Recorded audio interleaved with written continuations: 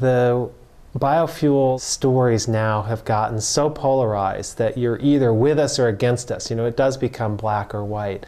Having headlines say there can be some problems with making biofuels some way would have been great. Instead, they basically said all biofuels are bad, which is not at all the case. There are ways to make biofuels that have benefits and ways that don't. And what society has to do is make sure that the ones that are made for us are the ones that actually give us benefits. Our main point was you really ought to pay attention to how you produce the biofuels, not that biofuels are good or bad in and of themselves. In a broad sense, there are two kinds of biofuels. One kind are biofuels that we derive from our current food crops, and that's the kind we're making right now. The shortcomings are it takes a lot of energy to grow the corn, to grow the soybeans. It takes a lot of energy to convert those into usable energy sources. And when you're done with all of that, 80% of the energy in that gallon of ethanol is fossil energy it took to make the fertilizer, to grow the corn, to transport the corn, and convert the corn into ethanol. Only 20% of each gallon is new energy. We're not getting a very good return on our energy investment. The second major kind of biofuels are biofuels that are made from perennial plants, from long-lived plants that we can go out and harvest on a regular basis. And you can convert that by a series of modern processes into a liquid fuel. You can make ethanol out of it. You can make synthetic gasoline out of it, synthetic diesel. Most people believe that within 5 or so years, we'll have commercially viable ways to take hay or wood chips or a high-diversity mixture of prairie grasses, take that biomass, mow it, cut it, whatever, and convert it into liquid fuels. Almost all the energy that you get out is actually new, non-fossil energy, renewable energy. We're really trying to think about taking account of all of the costs associated with consequences of producing and using various fuels. What's really in society's best interest. So that means taking account of the costs of the labor and the equipment and so forth, but also taking account of the environmental costs. So including what effect does this have on carbon emissions and other greenhouse gas emissions. We need not just more energy, we need energy that doesn't have greenhouse gas impacts.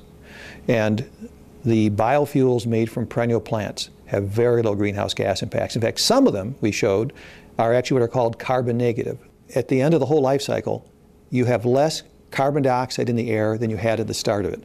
We're having about, it's about 1.5 tons of carbon dioxide removed from the air every year by these plants. It becomes organic matter in their roots, and those roots are shed, and that organic matter slowly builds up in the soil.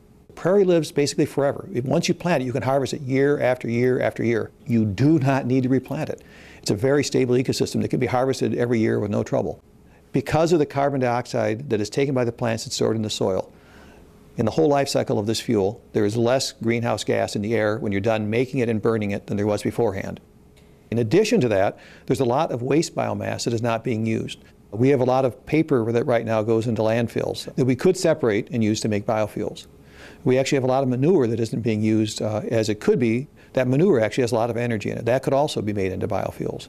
We think we can probably have 2 times the energy coming from waste that we can get from dedicated energy crops and degraded land. If producing biofuels involves a lot of clearing of forests or native prairies, that's where you're going to get what we call the carbon debt. If you produce the biofuels from waste material, we're not clearing land, we're getting a valuable product that can be used to replace fossil fuels, and there it's just pure gain. Although there's a lot more work to be done in these kinds of issues, there's immense potential with further research and some creativity to have us start solving the global climate change kinds of issues through these kind of approaches. Energy and the environment will really be one of the fundamental challenges that society faces over the next 50 years. We can't just say we need energy. We need energy that gives us environmental benefits at the same time. In the end, we're going to have a predominance on renewable energy sources. We're going to have a sustained push to get these renewables to replace conventional fossil fuels. I think these are problems that will be solvable. I don't see any issue with solving these problems. I just hope that we start trying to solve them very soon.